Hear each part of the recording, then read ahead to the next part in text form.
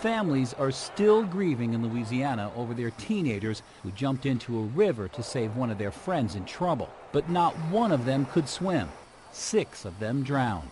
African American children drown at a rate that's nearly 3 times that of white children.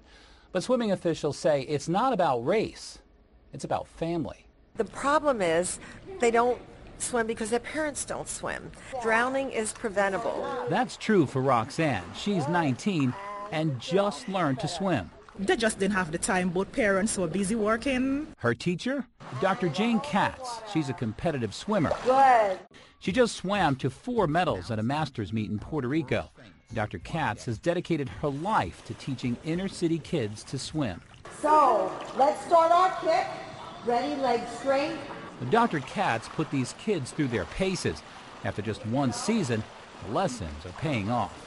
I'm not advanced, but I can do much more moves than before.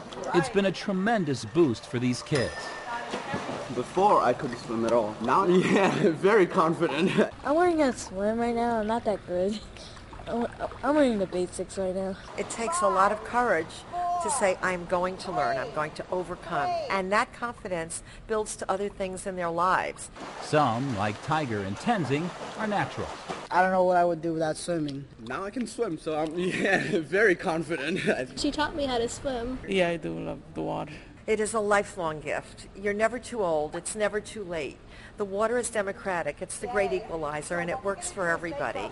And whether you're young at heart, tall, short, whatever color, whatever age, the buoyancy and magic properties of the water work for everyone.